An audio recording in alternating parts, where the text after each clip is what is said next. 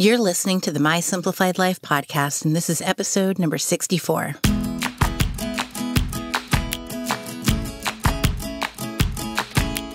Welcome to the My Simplified Life podcast, a place where you will learn that your past and even your present don't define your future.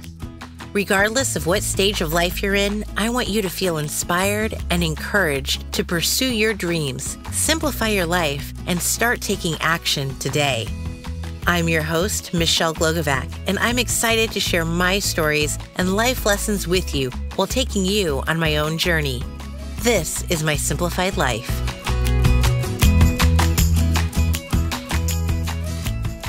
Hey friends, welcome back to another episode. I'm your host, Michelle Glogovac. If there's a term we are hearing more and more of, it's self-care. And the truth is that term varies depending on who you ask. What exactly is self-care and how do you practice it? Business coach and self-care guru and author Rachel Letham is helping women around the world discover what self-care means to them and how they can implement more self-care even if they don't think there's enough time in the day. I read Rachel's most recent book, Self-Care for the Seasons, and was pleasantly surprised to find that this year I've implemented quite a few of the tips she offers simply on my own. You see, friends, self-care looks different for everyone and also looks different in the seasons of your life. I'm so excited to introduce you to Rachel and for you to hear her career story because it even surprised me to hear about the twists and turns her journey has taken her in order to land where she is. Grab your favorite warm drink and settle in for some self-care talk with Rachel and I. Hi, Rachel. Hi, Michelle. I am so excited to talk to you because I think everybody needs to hear from you, especially right now. Would you take a moment to introduce yourself, please? Sure. So I am a business success coach based in the UK, but I have a global audience and I focus on positive mindset, but also self-care. So I am also a self-care coach and now a self-care author. And I'm all about bringing well-being into your day-to-day life as much as possible. And you weren't always in this career like so many of us. I think every guest that's been on the show has had a career switch. Can you share a bit about what you did before and how you took those pivots and changes to become what you are today? Sure. Well, I used to be known as the queen of the side hustle, so that might give you a little bit of insight into my life. But I don't know whether you remember this advert in the sort of 80s and 90s. Did you remember the advert, The Man from Del Monte? Not off the top of my head, okay. No. Well, I need to stop using that reference because no one remembers it. But basically, it was an advert for Del Monte pineapples, I think, at the time. And he was a man in a Panama hat and he used to travel around the world. And basically, he would say yes to fruit. So the tagline was, The Man from Del Monte, he says yes. That does sound familiar. Yeah. Yes. I can picture it in my head. Yes. So basically, for a large proportion of my corporate career, that was me, not the man. But I used to travel around the world sourcing new growers of berries to supply to UK supermarkets, which was really exciting and really different. That is very different. There's so many jobs out there. I keep telling my adult stepkids, like, you have no idea what you can do. Oh, yeah. I think that's why I love sharing this story because it is just so different. Like when I was at university, that is not what I thought I would be doing for a living at all. So yeah, I worked in the fresh produce industry for 13 years and I was, head of imports for a long period of time. I used to travel to Central and South America and Asia and had a really, wonderful time doing that. But it wasn't all glitz and glamour and it was quite stressful. While I was in the fresh produce industry, I worked through various different roles. So I was head of supply chain, then head of operations. I ran a strawberry farm for 2 years. That's a bit random. I set up a business. You like your berries. Yes, exactly. I'm all about the berries. Very healthy. At least, it was a healthy position to be in. And I set up a business in Spain for the same company. And then I had a bit of a switch, actually. So whilst I was doing all of this, because I had so much time on my hands, even though I worked an 80-hour week, We'll come to that and we'll come to the corporate burnout part. But I decided I didn't have enough on my plate. And my boyfriend at the time moved to China for 8 months. So I had a bit more sort of spare time. So I started a blog, which was back in 2009. And that's when blogging had just started to become popular. And I'd always written when I was younger. So I was really interested in writing, and like blogging was like the thing to do. So I thought, right, I'm going to do that. But then I was like, well, what do I write about? And so I decided the fresh produce industry is very male dominated. It's a lot better now, but it's still a little bit like that. And I basically decided to wear a dress to work every day for a week, take photos and write about it on the blog. And basically it turned into an online fashion and lifestyle magazine, which I ran for 7 years alongside the day job. So that's where the side hustle started to come. Wow. Yeah, just all over the place. And I mean that in a good way. Like I wouldn't have thought you went, oh, I decided to blog about, fashion from berries. I love it. You're very versatile. Exactly.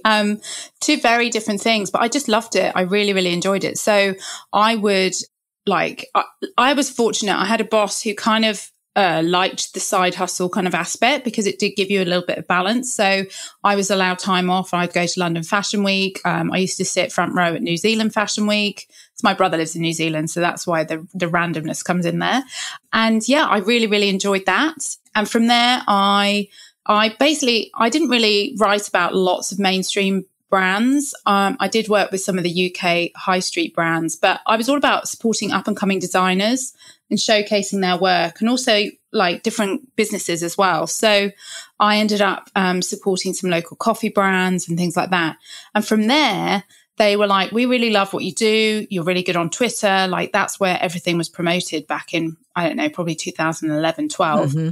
And they were like, can you help us with the social media? And I was like, okay. And then I realized that was something that people needed. So I then opened my own brand strategy and social media consultancy. And this is where I really started to realize my day job was not sustainable at such a high pace, and it wasn't completely fulfilling me. So I asked to go to a 4-day week so that I could have 1 day off to be creative. And they gave me that because I literally was like, either I go and that's it, or you can keep hold of me, but I get to have this 1 day off. So that was amazing. And that was kind of the start of a shift for me. I love that. It's great that you asked for that. And I think that so many of us look for that creative outlet because our corporate job doesn't give us that. But it sounds like your corporation was open to it and recognized that very early on, especially since we're talking about, 2009, 2011, whereas that's what we all want now in 2020. I think I probably only went to 4-day week, I think 2017. So it'd been like I was working on it. I was slowly building it up. And they'd started to kind of work out they needed to have social media for their brand, and they were trying to do some different things. And actually it kind of went full circle because the role that I was doing, I'd completely had enough of importing. It was far too stressful.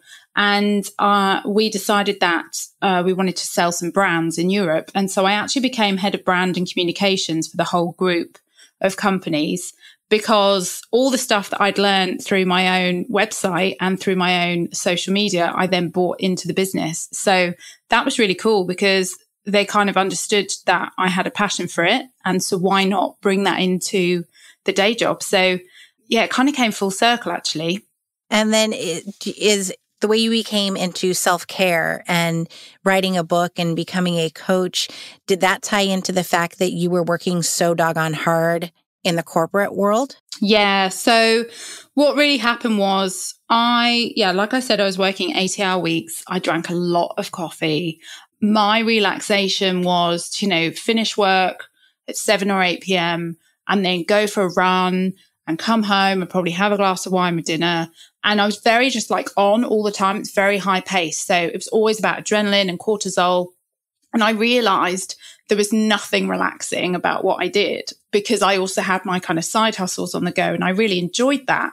But what actually happened, and I realized this is a kind of weird moment, but I was actually involved in a car accident which I was kind of driven off the road by one of our competitors' trucks, which is really oh my weird. goodness. Maybe that was a big moment, a big sign. And like, I was fine at the time, but about 3 months later, I started to have real issues with my shoulder and my neck, and I started to get migraines. And I probably struggled with these migraines for like 7 years now. I still get them occasionally, but they're not as bad. But basically, I was having them every 3 weeks or so. And it was just, my level of stress was just too much. And I was maintaining this lifestyle that just didn't work. And I realized something had to give. You know, I had to sort myself out before I literally burnt out. And so I kind of see that as now a bit of a warning sign, that car crash, of just like, actually, let's stop, let's reassess a little bit. And I started to like look at the Miracle Morning from Hal Elrod, and, you know, just start doing a few things that helped me maintain a bit more balance. And it was actually through one of my mentors who I met on Instagram. She was doing a coaching course, and she was like, I think you'd be really good at this. What do you think about this? And one of these weird moments where I was on holiday in the south of France, I think in 2017, and I had an email, and the subject line was, so you want to be a coach? And I literally said out loud, yes. And then by the end of that day, I'd like sorted the domain name out. I'd signed up for a course, and I was like ready to step into that world. And I realized I wanted to be of service to other people and help them through their own journey. I love it. And so you became a business coach before the self-care coach part. Is that right? Yeah, I think the self-care part kind of evolved naturally. So I, as you do as a new business owner, I wanted to build my email list. And so I started the Self-Care Survival Kit, which is now a monthly email. It was weekly, then it became fortnightly. And then for my own self-care, it had to become monthly. It was just too much. But I basically share a little bit of a editor's letter about what's going on in the world right now, and then 2 self-care tips, a mantra, sort of mindfulness mantra, and then a book recommendation. And it was kind of through that I just realized that so many people resonated with what I was talking about, and so many people needed that kind of advice, really. And from there, I took my tips that I was sending out into the ether every month, and realizing I wasn't storing them anywhere, that I created a deck of cards so that people could have 52 ways to bring self-care into their life, like at their fingertips at home. So it just really evolved, and it became something that I was known for, and I just had loads of interest in. That's so creative. I love that, a deck of cards. And I just read your book, Self-Care for All Seasons. And, you know, self-care, I think, is something we're hearing more and more of it. It didn't really seem to resonate, I think, maybe in the past so much.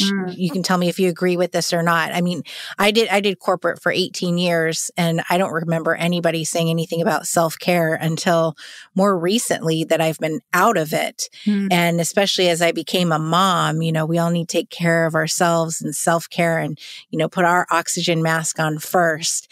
And what I love about your book is that you truly take people through each season throughout a year. How can you give me some insight how you came up with this? And, you know, we can talk about some of the tips you share. I really enjoyed it, the way that you can take this book, and it's not super long. So it's not like you have to, you know, read it, but it makes you think, and you can pull it out as we start a new season. Yeah, I want it to become kind of like a reference guide for people to come back to. And one of the reasons it's about the seasons is because the newsletter that I send out is to a global audience. And I have to be really mindful that, you know, now here in the UK, we're really edging into the end of autumn and starting to get into winter. But my best friend that lives in New Zealand, she's just started spring today, or it's the first day of summer. And so I have to be mindful that my audience is global, and that we're not all in the same climatic space. And so therefore, you know, if I'm talking about putting a really cozy sweater on and lighting a candle and getting under a blanket, she's like, I don't want to do that right now. Right. And so I realized I had all these tips, and I wanted to be able to have a kind of resource that people could tap into when it worked for them. But the other aspect was not just about the seasons, the 4 seasons, but also the season of life that we're in.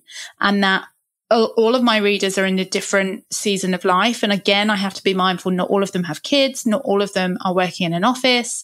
And so when I write the newsletter, I try and be quite generic as well as still quite helpful. But now I've been able to utilize some of those tips and just write them in a way that can help guide people through the self-care journey. I love it. And there were some things in there I mentioned before we started recording that I recognized that I was already starting to do, especially this year, because I've taken time to really slow down. Thanks, COVID.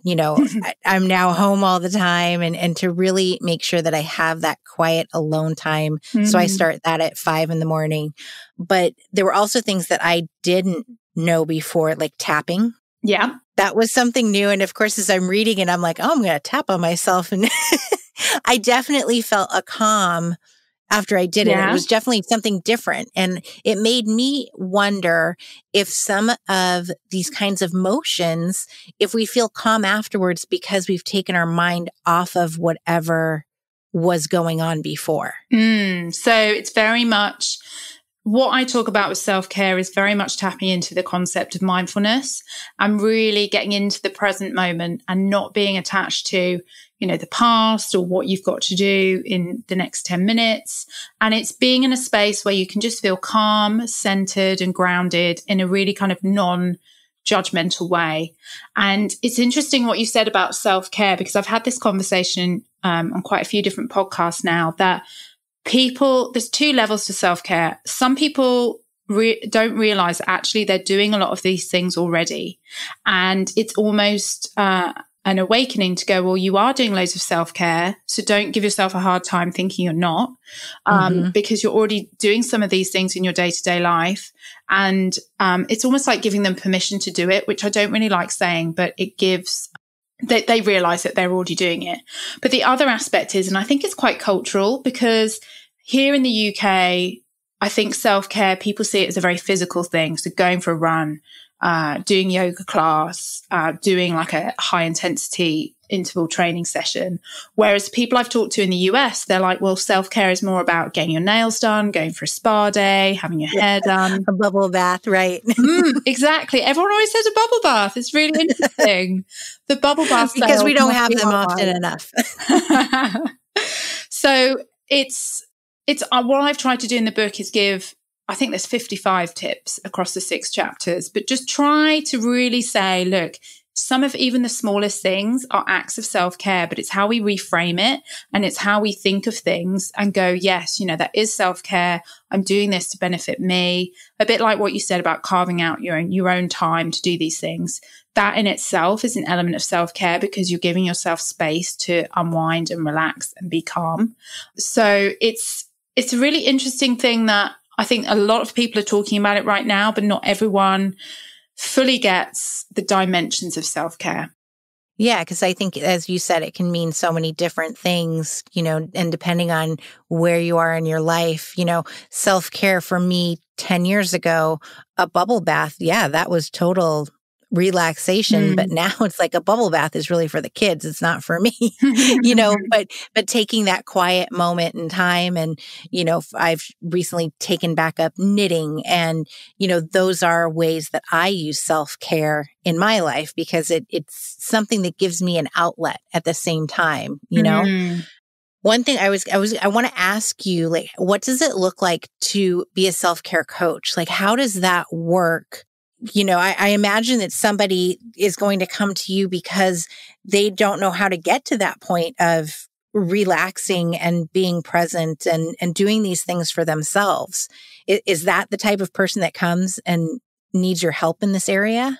Yeah, I think a lot of the people that I coach in particular with self-care, they're usually women and they usually feel a bit stuck in life. So life is really, really busy, but they don't feel like they have a good sense of balance. So my mantra that I have for every single day is that I'm living a balanced and inspired life on my own terms. And I really try and bring in lots of different elements to create that balance. And I think a lot of women just feel like they are, running around a bit like a headless chicken and they just can't quite work out how to kind of bring that down and have some level of balance without feeling, the guilt of spending some time on themselves or thinking, a lot of people think they've got to do like an hour's worth of meditation and half an hour of yoga and all these things. And I think there's a lot of different kind of things on social media about the ideal self-care. But actually what I work out with people is, what do they want to do? What resonates with them? A lot of what I talk about with people is, what did you used to do when you were younger that you really enjoyed? Let's get back into that energetic space and just go, well, just do breathing for 3 minutes a day, rather than think that you've got to meditate for an hour and then get stressed because you can't fit that in around the kids, dinner time and stuff like that. I talk a lot with people trying to work out their kind of schedule and when is the right time for them to try and bring some of their practices in, and how they can build positive, powerful habits that they can maintain and that are sustainable. I love that because, and it's true what you said about not finding time, because one example I'll use in the book, putting your legs up against the wall, that yoga pose. I had heard about this kind of recently, and I was told that, you need to do 20 minutes of this. And so I started to try to do it after I put the kids to bed, because I have the bad habit of sitting in the dark hallway until they fall asleep. And then I recognized, this isn't working. 20 minutes of sitting here doing this, and I can't take my phone with me to do any kind of work, because I used to treat that as work time as well. And because every time I'd bring my phone up, the screen would switch because I was lying down. Oh. But then in your book, you're start with 5 minutes. And if you can do 10, that's great. And I was well, I can do 5. Yeah. That's not a big deal. And to be able to recognize that chunking it down is better than not doing it at all. Yeah, we often have a sense of overwhelm. And I'm not sure if I talk about this in the book, but I definitely talk about it on social media. So I have a lot of books on the side of my bed that are, kind of coaching books and career books and motivation books. And I just keep buying the next book that's out because I feel like I should, know what's in there. But I never get around to reading them. And I was like, do you know what? Let's bring this back. Let's really unpick it. And BJ Fogg talks about this in his book, Tiny Habits, of establishing just really tiny, small habits and then building that bigger if you can, but making it a sustainable practice. So now what I do is I have 10 pages of a book a day that I read. And yes, I might actually have time to do 20, but I stop at 10 because that means that I'm not entering the space of overwhelm. So I just go, right, let's sit down, let's read 10 pages. I usually make a few notes as I'm going along. And by making it a small habit, I do it pretty much every day. And I can manage it and it doesn't stress me out because it's not fitting in with everything else. And so like you said, it's just bringing things back a little bit. How much can you do? I know someone who's a meditation teacher and her brand is 10 of Zen. And it's all about meditation for mums. And when she was a new mum, I think this was the second time round, actually, she'd literally be like, I just need 10 minutes to myself. And the kids even got to the point of going, isn't it time for your 10 of Zen? And she'd go off and do a meditation. And she just knows that 10 minutes is workable, that we can all find 10 minutes in a day. A lot of people say, oh, I don't have time for self-care. And I'm like, oh, but are you sitting there scrolling through Instagram whilst you're watching Netflix? Right. It's all about priorities. And that's where it all becomes about what do you want to do and what do you enjoy? Because if you think, oh, I really should do that yoga class that I've seen on YouTube, but if that's just not your thing, you're not going to want to keep doing it.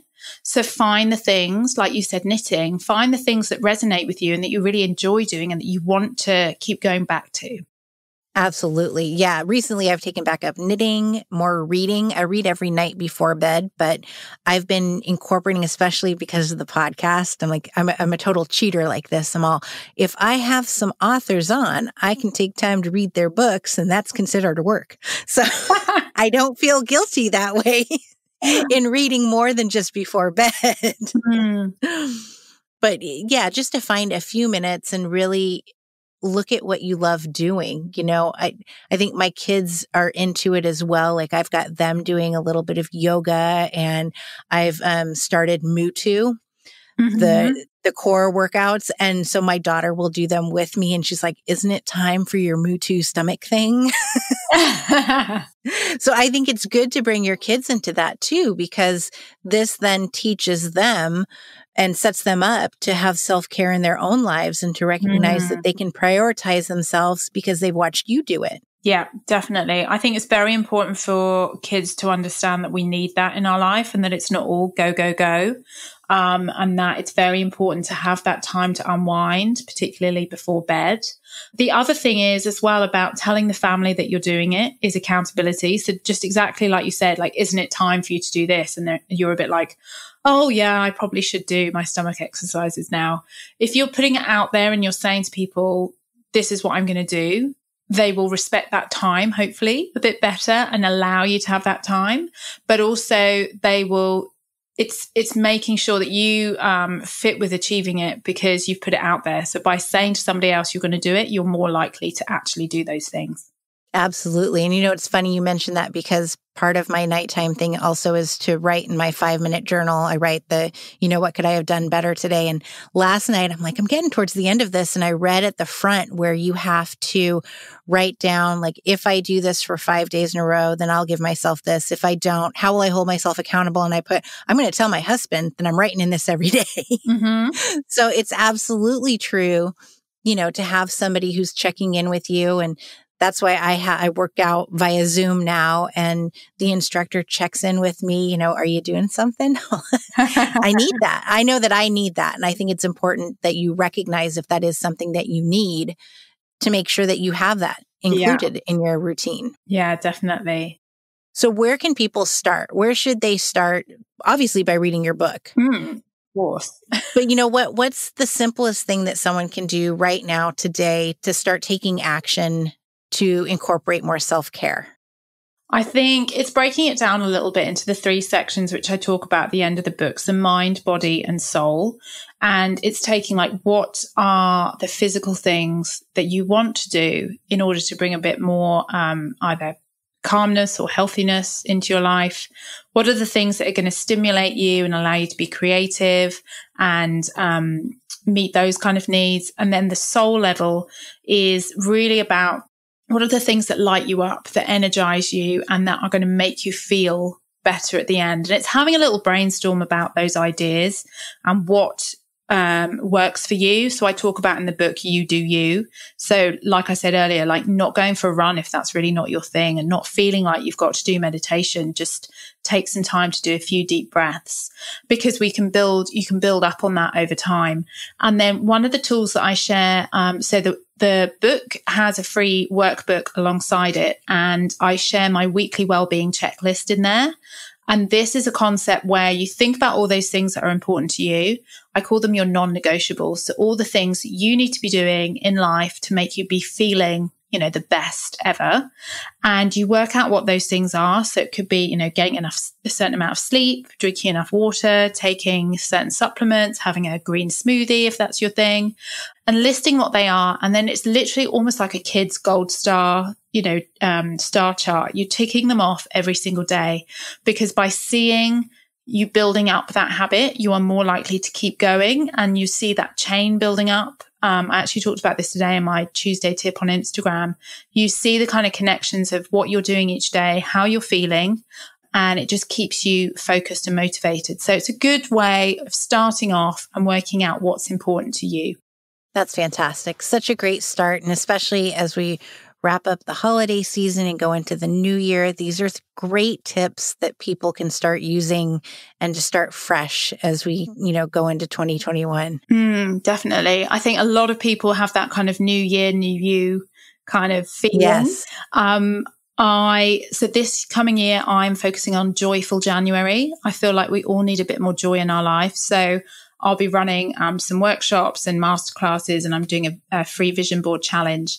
And I just really want to get people into a better energetic space. So I think starting to think about that now and what resonates with you and what you'd quite like to be doing, and just working out, how can you carve that out into your schedule, and then take action and see some progress on it as we move into the new year. I love it. And how can people find you, follow you, and start this Joyful January journey with you? Sure. So mainly I'm on Instagram at Rachel Letham.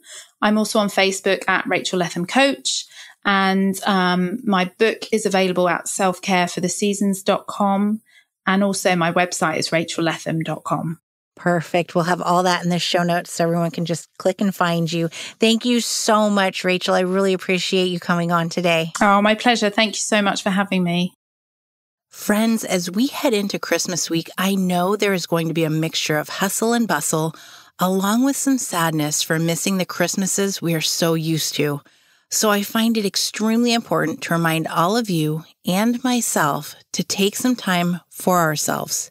Take a moment to sit in front of the fire with your tea or glass of wine, snuggle under that warm blanket a bit longer, pick up that knitting project again, take a bubble bath, light a candle. Just do something for yourself and create some moments of peace and calm in your life. Take these moments with you as we start a new year, and remember that prioritizing yourself and your needs is a good thing. You deserve this. From me and my family to you and yours, I wish you the merriest of Christmases and can't wait to chat with you next week. Until then, stay safe, stay healthy, stay happy, and be good to yourself.